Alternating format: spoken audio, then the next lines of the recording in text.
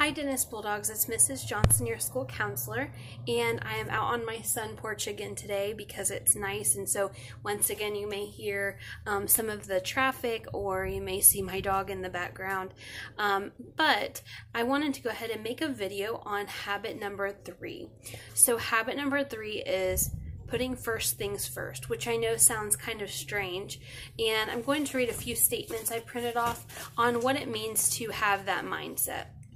So basically what that means is we're going to do the hard things or the work first, and then we're going to play or do the things we want to do later. So a few statements that you might say if you live your life in this way would be, I do the things that I have to do before I do the things that I want to do. So sometimes we have chores or things we have to do when we get home from school or during the day before we can do those things that we want to do. And although we may not like it in the moment, it's really teaching us a discipline that will benefit us for the rest of our lives. Another one would be, I stay focused on what I'm doing. I try to minimize distractions and regroup if I get off task. So you're not, having your phone and your computer and all these things on while you're doing homework, or you're really trying to focus on the task to get it completed, and then you are going to worry about all those other distractions whenever you're done doing the hard work. Or I spend my time on the things that are most important.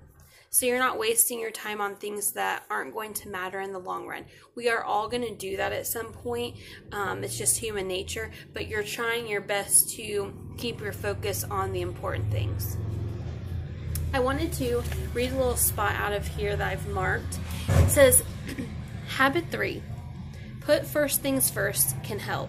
It's all about learning to prioritize and manage your time so that your first things come first, not last. But there's more to this habit than just time management. Putting first things first also deals with learning to overcome your fears and being strong during hard moments.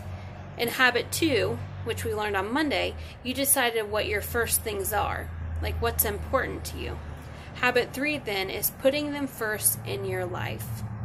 So I will have a challenge question or some exercise down in the description box. I know this was a short one, but it's a really important one, and it's something to consider so you can be successful later. So I hope that you are all doing well. I'm sending you all of my love. I miss you, and I hope to see you soon. See ya.